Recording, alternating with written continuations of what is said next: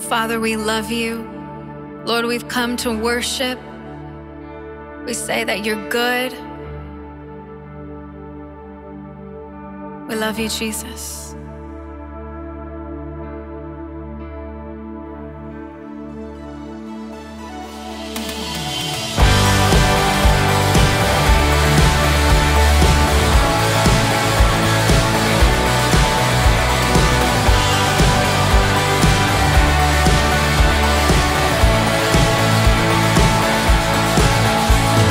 Praise awaits you at the dawn. Our souls await.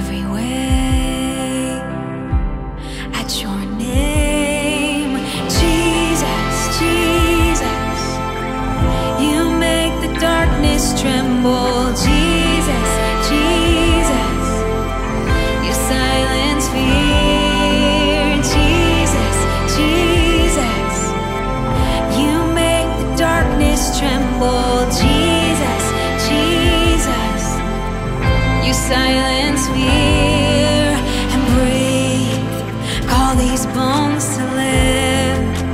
Call these lungs to sing once again. I will praise Jesus, Jesus. You make the darkness tremble. Jesus, Jesus, you silence fear. Jesus, Jesus, you make the darkness tremble. Jesus, Jesus, you silence fear. Jesus, Jesus, you make the darkness tremble. Jesus, Jesus, you silence fear. Jesus, Jesus, you make the darkness tremble. Jesus, Jesus, you silence fear. Your name is alive, and the shadows can't deny. Your name cannot be overcome. Your name is alive, forever lifted high. Your name cannot be overcome. Jesus, Jesus, you make the darkness tremble. Jesus, Jesus, you silence fear. Jesus, Jesus, you make the darkness tremble. Jesus, Jesus, you silence fear.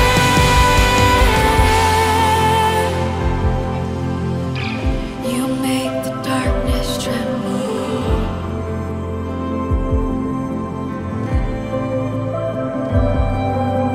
Jesus, Jesus,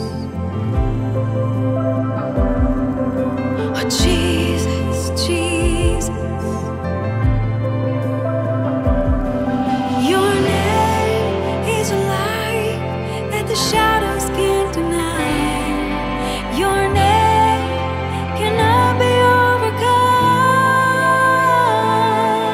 Your name is alive, forever lifted high. Your name cannot be overcome. Your name is alive, that the shadows can't deny. Your name cannot be overcome. And your name is alive, forever lifted high. And your name cannot be overcome.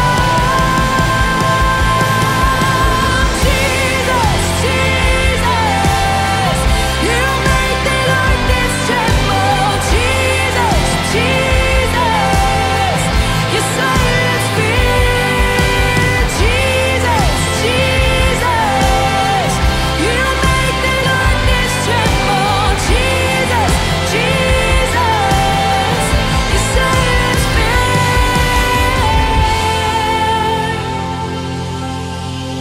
You make the darkness tremble. You make the darkness tremble.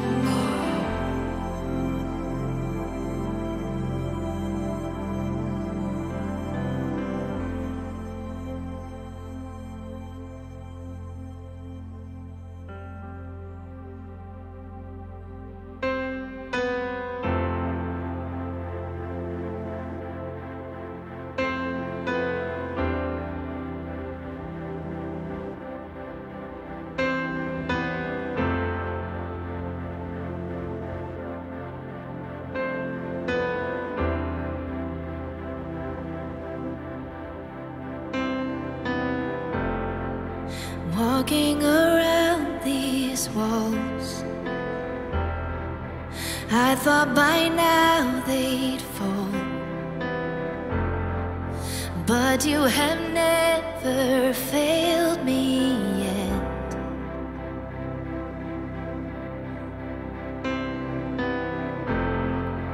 Waiting for change to come,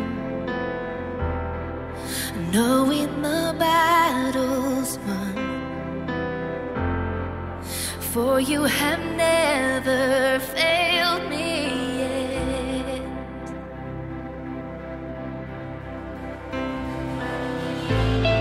Your promise still stands. Great is your faithfulness, your faithfulness. I'm still in your hands. This is my confidence. You've never failed me yet. You never failed me, God.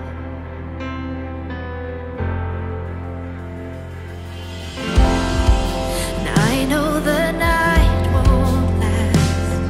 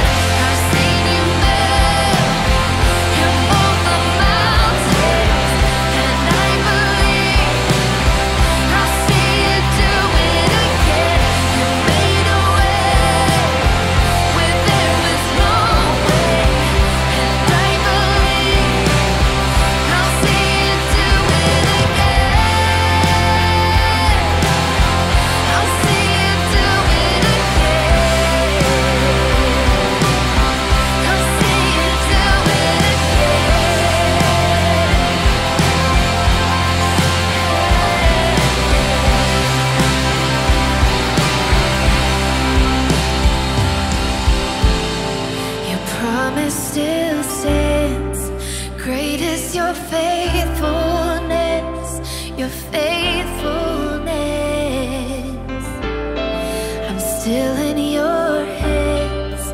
This is my confidence. You never fail. Your promise still stands. Great is your faithfulness. Your faithfulness. I'm still in your hands. This is my confidence. You never fail me yet. You never fail me. You never fail me yet. Never fail me, God.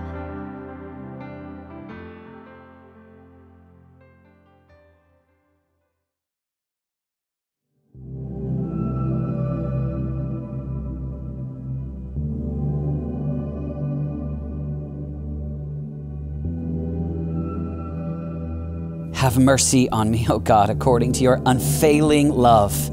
According to your great compassion, blot out my transgressions.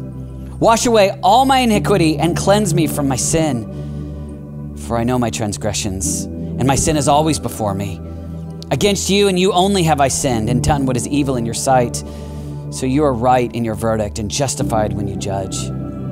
Surely I was sinful at birth, sinful from the time my mother conceived me. Yet you desired faithfulness even in the womb. You taught me wisdom in that secret place. So cleanse me with hyssop and I will be clean. Wash me and I will be whiter than snow.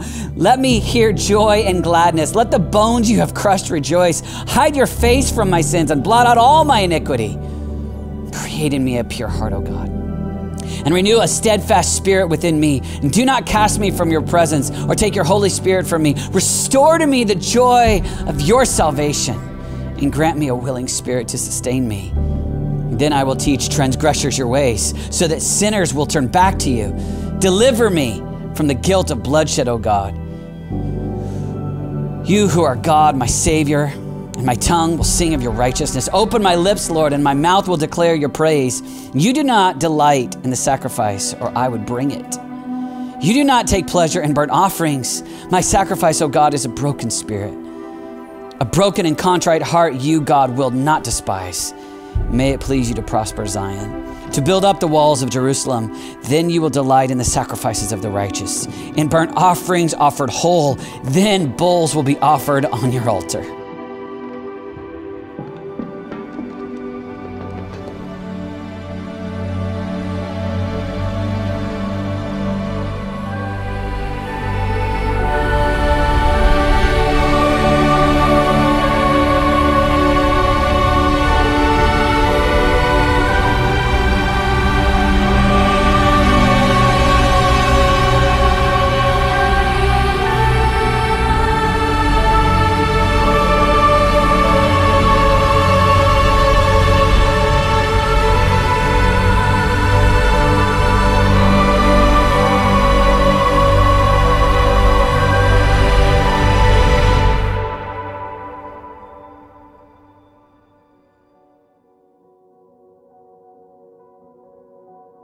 Okay, what's the worst thing that you have ever done? I don't mean the worst thing that you're willing to tell other people, or even the thing that you're willing to make jokes about, or that you think might be kind of silly that you're willing to talk about.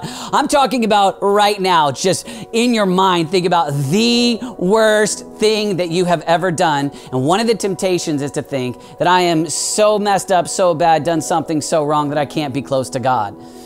But here's David, and in Psalm 51, David confesses his sin to God, and I don't care how bad the idea, the memory that just came to your head is, I think David's is worse.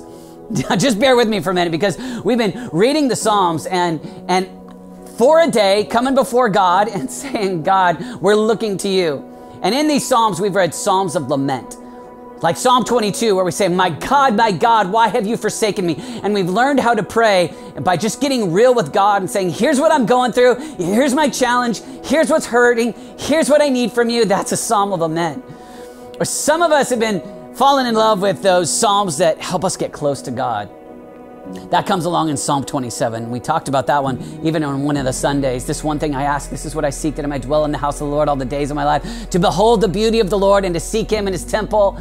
Or Psalm 84, where we prayed that idea of, God, I want to dwell in your house. Better is one day in your house than 1,000 elsewhere. I'd rather be a doorkeeper in the house of my God than dwell in the tents of the wicked. I love God. I love his presence. Love those. Or Psalm 100. Maybe you read that in your 4 Psalms a day, about entering into his gates with thanksgiving in your heart and his courts with praise. It's this adoration and this worship. This journey through Psalms has been a great journey. Sometimes we think that what we've done has caused us to be too far from God and impossible to be close to him. And today, I want you to see that David prays a prayer of confession, or a psalm of confession, that helps him be close to God. And so there's the prayer of lament, or there's the prayer of being close to God, or there's a prayer of praise.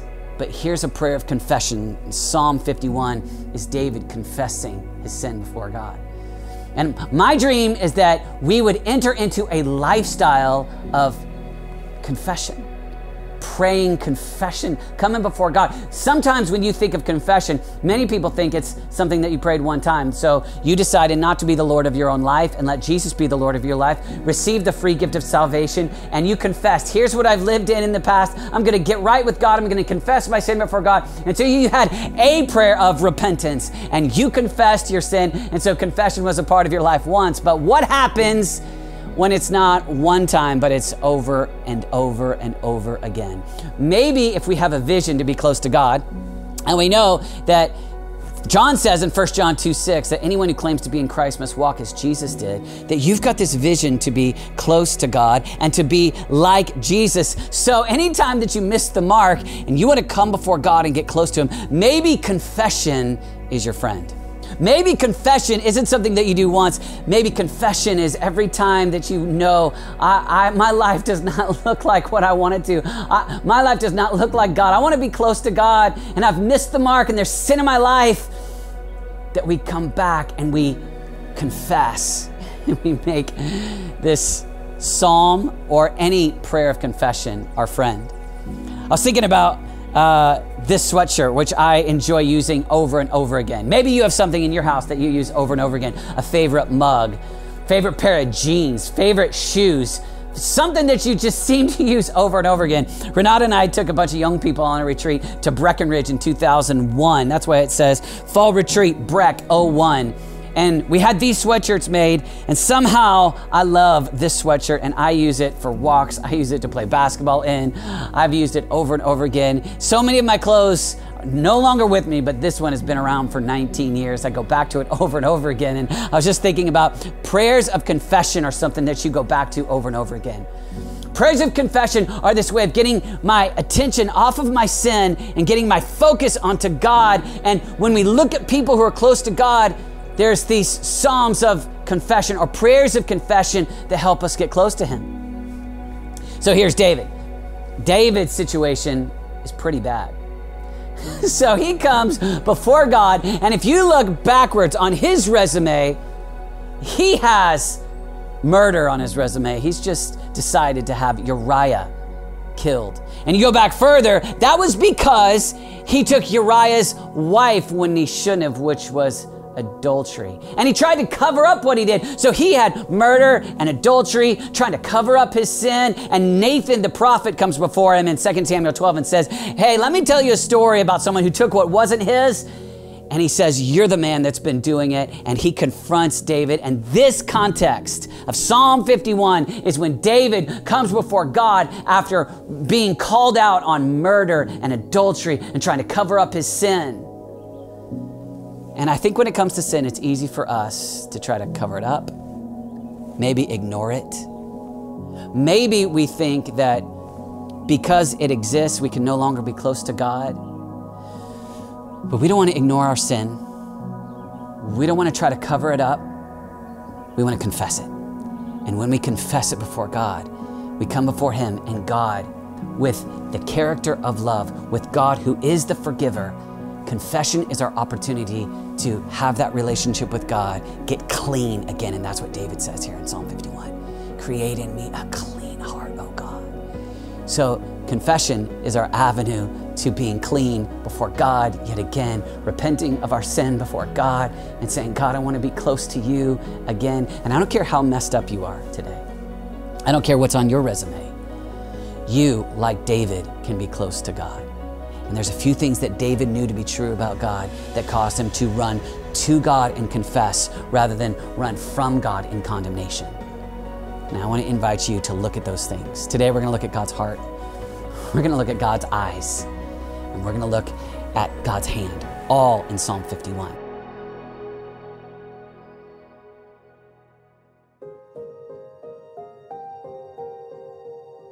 My family recently watched the movie Les Miserables together, and we loved it so much that Alexa's been playing the soundtrack in our house ever since. And the great part of that story is the moment where everything shifts for Jean Valjean. Remember how Jean Valjean has a heart of stone until he experiences the loving kindness of the priest. And if the priest shows mercy to him that he doesn't deserve, he becomes a new man. And the story is about a man who fundamentally shifts how he responds to people and who he is because he's experienced kindness. He's experienced love. That's what Paul says in Romans 2:4. He says, it's your kindness that leads us to repentance. And that's actually where David starts right here in Psalm 51. He could start lots of places, and I think sometimes you and I like to start in confession on maybe our past resume. Hey, God, I've done things for you before. God, here's what I've been in the past. Here's the way that I've given or served, or here's the things that I've done, great accolades for God. Or maybe it's our character. Hey, God, remember the way that in times past I've been this, or I loved well, or I walked in righteousness in the past. David doesn't talk about his past character. He could. He could talk about, hey, remember my courage against Goliath? Hey, God, don't you remember? You chose me because you saw me as pure in heart. You saw me as the one who was a man after your own heart. You saw the character in me. Remember the victories that I've had. Remember the way. Here's David, and in this story, I mean, he's already been king. He's already had the moment where he honored. He's already had the moment where he had victories. He's already had the moments where he chose to be a man of prayer. David's got some good things on his resume, but it's not his resume that he comes to God with. It's God. Look at this, verse 1, he says, it's, have mercy on me, O God, according to your unfailing love.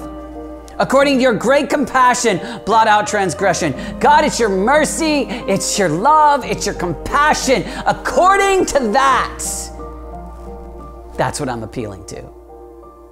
And you and I, sometimes when it comes to confession, it's easy for us to just forget that and to go into who we've been, but this isn't about who we've been. This is about who he is. And the way forward into a life of confession is to start not with your resume, good or bad, not with your character, good or bad, but with God's heart.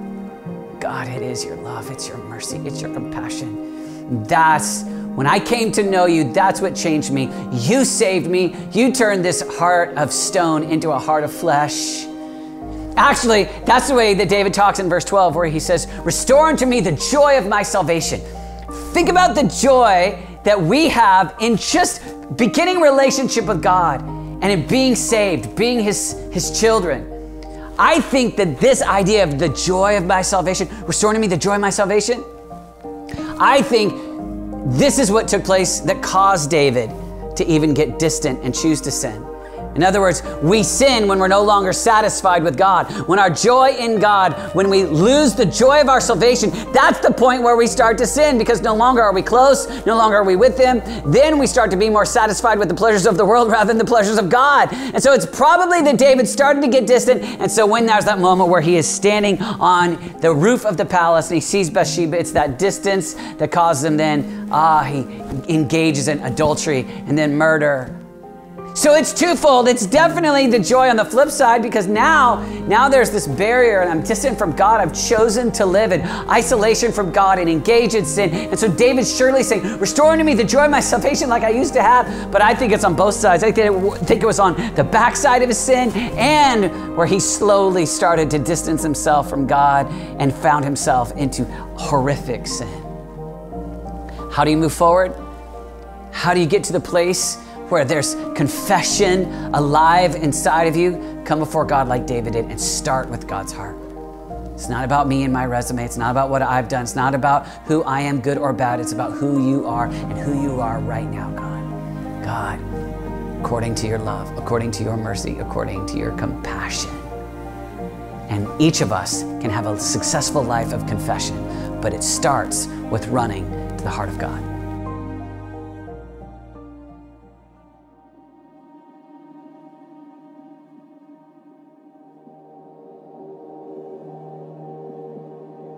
Have you ever hurt the heart of somebody that you love a lot?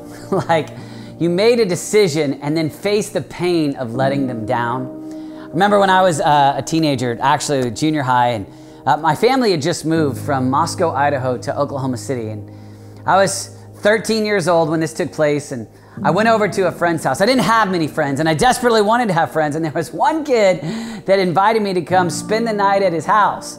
And so we're at the house, and I'm wanting desperately to just have anybody be my friend. And he said, I have an idea. Let's go TP your house. And I said, what? And he said, yeah, my mom will take us to the grocery store. We do this all the time. And we'll go buy toilet paper and shaving cream, and we'll go TP your house. And I remember for a moment thinking, that seems kind of strange, but this guy really wanted to do it. And so I looked at him like a brilliant 13-year-old and said, bro, that sounds awesome. Let's go. And we went to Food World and we bought about $16 worth of stuff. We took cereal. We took plastic forks that we broke off into the yard. We took shaving cream, whipped cream, and toilet paper, and we went to my house at night. And at age 13, I engaged with my 13-year-old friend at about 10 o'clock on a Friday night in secretly TPing my own house. And I'll just never forget the moment where I had eye contact with my dad when he found out what I did. And honestly, in that moment, I wasn't so concerned about all of the punishment or what I did that I maybe shouldn't have done or how I could have done it different. There was just one thing that created pain in my heart, is that I created pain in his heart. Because my dad was my best friend, and my dad was loving me and discipling me and spending time helping me walk through the hardest season. And in the midst of the hardest season, I decided to go ahead and act like a crazy kid and toilet paper my own house. And I just love this moment because this is what David is saying here when he talks in verse 4 about God's eyes.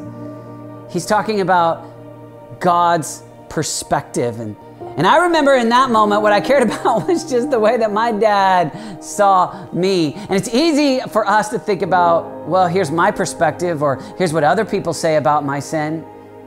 But David here is saying it's not about what my perspective is. It's not what other people say about my sin. It's about how you see it. Look at this, verse 4. He says, against you, you only have I sinned and done what is evil in your sight. It's just about how you see it, God. And we can look at this story in 2 Samuel 12 and we can recognize, well, technically we could say there's a lot of other people that were violated that David sinned against. I mean, certainly Uriah is dead. David sinned against him. He certainly sinned against Bathsheba. He certainly sinned against Israel. He's the king and he's committing adultery and murder. But when you go down to the deeper level of what David is saying here, each one of those people are made in the image of God. And David is saying, ultimately, yeah, I have violated those people, but it's you. At the deepest level, it's you that I disappointed. It's you that I sinned against. It's you that I did this wicked thing against. And because I was distant from you, I did it. And he says, against you, you only have I sinned. That means at the core, at the root, that's who I've sinned against. And that's where my pain is that I let God down. And God's the one that rescued me. God's the one that pulled me from the sheep pens and gave me a mission and a purpose. God's the one that gave me a role to play as the king and trusted me. And God's the one that I was known as the sweet psalmist of Israel, singing back who God is. And I've had that deep relationship with God. And now I chose this awful sin. And yeah, I violated a lot of people, but at the root, at the core, God, against you, and you only have I sinned. And I hate letting you down. David wanted to see it from God's perspective. Sometimes when we sin, it's easy for us to say, yeah, well, from my perspective, here's why I'm justified. Or other people will say, oh, come on, you're okay. Anybody would do in that situation what you did. Or even when we just look at cultural logic, people will say, let me give you my opinion on why what you did was okay. But it ultimately comes down to just one set of eyes that matters. What's God's perspective? What do we read about in the scriptures? So not what's your excuse. David could have made those. David could have said, God, come on, I'm the king. This is my palace. Bathsheba, she was just out bathing there. It's her fault. God, it's the responsibilities that I have. Being a king, it's so challenging. No. It's none of those things. It's no excuses. It's just in your eyes. That's what I care about. What would happen if we had that vision? God, how do you see this? How do you see my life? Not what other people tell me is okay. Not the excuses that I make. And sometimes we're doing this even in this pandemic. Oh, the pandemic. The pandemic is making me be angry at my kids. The pandemic is making me struggle with greed. The pandemic is causing me to have fear. No. The pandemic is the circumstance that reveals what exists in our heart. Oh, I'm distant from God. And when I'm distant from God, I give in to lust. When I'm distant from God, I decide to commit murder to try to cover up my sin. And so don't use any other perspective, just this one. God, I want your perspective. I want your eyes to see me and to find delight. And you see what I've done. And you see my sin. And it's against you and you only have I sinned and done what is evil in your sight. And David verbally says, I have committed evil. It's your eyes that I care about. God, it's your heart that motivates me to run to you, and it's your eyes that help me interpret the situation correctly. David, he went after God's heart, and David wanted God's eyes.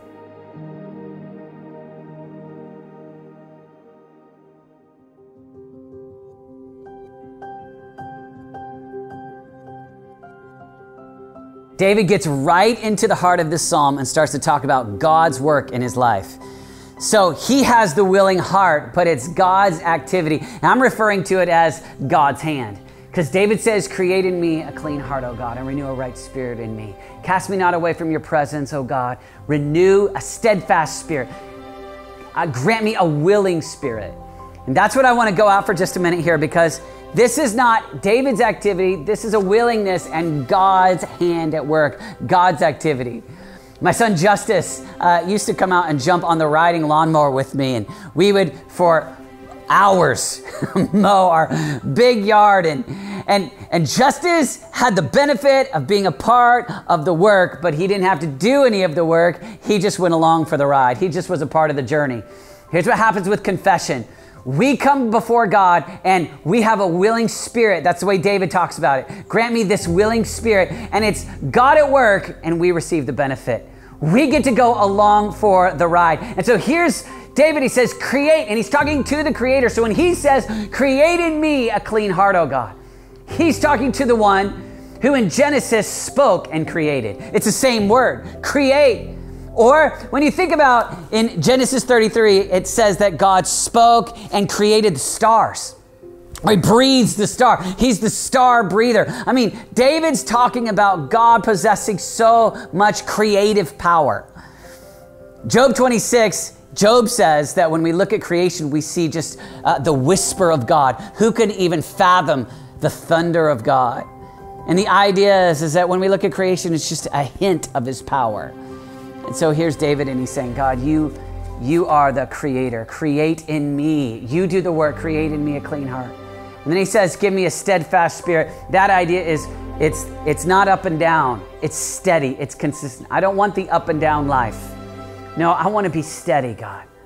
And David has faced the pain and disappointment of being so far off from where he wants to be with God. And he's saying, I don't want to be one moment killing giants and becoming king, and then later in the depths where I'm far from God and murder and adultery. No, I want a steadfast spirit. God, you do the work. I need the work of your hand. God, you be at work. Create in me God, grant me a willing spirit. God, renew me. God, restore me. It's all language of God at work, God's hand at work in his life. It's what we need in our lives. We just go jump on the mower. It's God at work. And God says, I'll do the work. I want from you a willing spirit. I want from you a willing heart. And so today I want to invite you just to take a moment and just come before God and say, God, I'm willing. And first I'd like to invite you just to identify a place in your life that doesn't look like God. Something in your life, it's one of the 10 commandments that's broken in your life. It's a way that you're distant or that you've been ignoring God. It's a way that you're not walking with God. It's something that you need, like a young Nathan the prophet, to walk in and say, hey, this area of your life is not looking like Jesus. You just take a moment, will you just identify that? And now will you confess that to God? Just repent of it. God, here it is. I'm going to say it to you. It's how I started this message today. What's the one thing in your life that doesn't look like God? What's the worst thing? What's the thing that it doesn't look like God? And just take it to him right now. And the last practical thing I want to encourage you is this. I want to encourage you to get Nathans in your life. Like this young prophet that came to the old king and said, hey, you're the man. We need people in our lives that say, where are you missing the mark? Where does your life not look like Christ? We need people in our lives that are willing to have that kind of courage to help us on the journey with Jesus. I know for me, just this past week, I had a friend call me and said, where in your life does it not look like Jesus right now? In the middle of the COVID-19 season, where have you gotten a little bit weak that you want to just get better? And I confessed it to him right then and there. And it helped me then take that to God. In fact, one of the ways that I found confession work in my life, and maybe this would help you, is I like to just write it in a prayer journal. I'd like to just, in my prayer journal, in addition to the praise and the thanksgiving, to say, God, here's where I'm missing the mark, and look back at my life and say, here is the way that I've responded in a way that's not like you. Because our relationship with God is real and vibrant, and it's not mechanical. It's not a confession one time and then we just marinate and one day we'll go to heaven. No. It's a relationship that's vibrant. It's a relationship where we want to be transformed, to be like him, to be close to him. And so just like David is sad when he disappoints the heart of God, so we too, man, we've got this real relationship. Right now, my son Dawson's standing right behind this camera right here. He's 15 years old. He's my dear friend and my son. And that relationship has real conversation. And we both go through some good days and some bad days. And your relationship with God, it's not mechanical. You're not a machine. You're a human being made in the image of God. And you've got some moments where you really do look like you're an image bearer of what God looks like. And you've got moments where you fall so short. And confession is the journey where we get to come before God and get clean. Confession is this process where it's your privilege to come before him and say, here I am. Maybe today you want to begin a journey with Jesus. Maybe you want to get right with God. Let's just do that right now. You can just pray this prayer. Just look to him and say, God, I give you my life. I step over the line of faith. Change me. I don't want to go my way. I want to go yours. I repent of living for me. Change me. Make me a new person in Jesus' name. Amen. If you prayed that prayer, we as Radiant Church are committed to you and your journey with Jesus. I'd like to invite you just to click in the chat below right there and tell us that you made a decision to follow Jesus. Let us know it, and then we'd love to connect with you. And so if you could just click in the chat, it will be able to connect with you. I want to send you some resources. Just let us know. If you're watching on Facebook, you can direct message us. If you're watching on the website, you can even say it in the chat, or you could just click it there and then message us. If you're watching on YouTube, you can just email us, yes@radiantchurchkc.com. But we want to be in contact with you and help you on your journey with Jesus. And last thing is this, Radiant Church, I just want to encourage you. We're in a great season. We're in a season, though it's a season where we've been more isolated than we want to be. People are coming to know Jesus. We're being connected in small groups. And I'd encourage you right now, as we go into this next week and we start a new summer small group semester, I want to encourage you to get connected in small groups.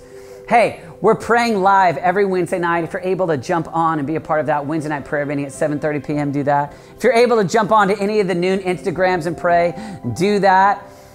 Even tonight, we're going to have this outside connect so that we're still socially distanced, but we've got an opportunity to see one another. Go to our social media and check that out. Last thing I just want to encourage you is this. We desire to gather as soon as we can. And we will as soon as we see that it is acceptable and legally right to gather. Know that it's the desire of our heart, and we want to gather as soon as we can.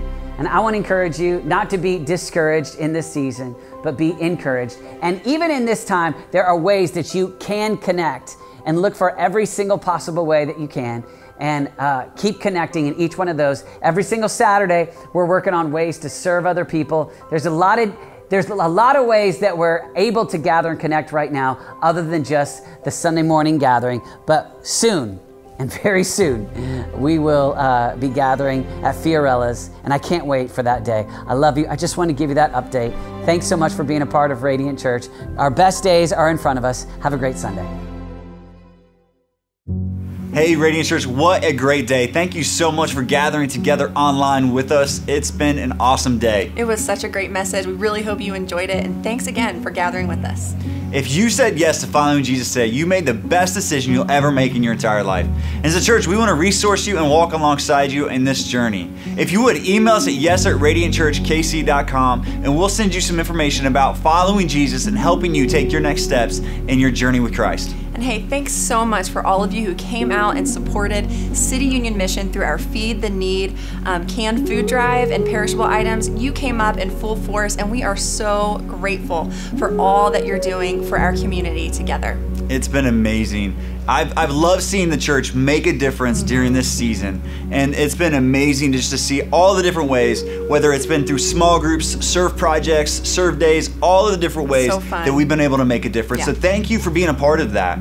And if you'd like to make a difference through your generosity, you can do that in a couple easy ways. You can go online to radiantchurchkc.com to give today, or you can text the amount that you'd like to give to number 84321. Once you hit send, it'll walk you through a really easy process. And thank you for your generosity. It's been amazing to see the impact we've been able to have in Kansas City. And hey, we want to keep connecting with you all throughout the week, so be sure to follow us at Radiant Church KC on all your social platforms and on YouTube for the Wednesday night prayer meeting that we host live every Wednesday at 7:30 p.m. And make sure, if God is doing something in your life, make sure you tag us and let us know. Yes, we would love to see that. And not only is it encouraging to us, it's actually encouraging to other people. When God does something in your life, chances are He's able to use that impact to affect somebody else's life. So tag us, share us, let us know what God has done in your life. We are praying for you, and we love you so much, Radiant. We'll see you later tonight at the prayer drive-thru at Fiorella's.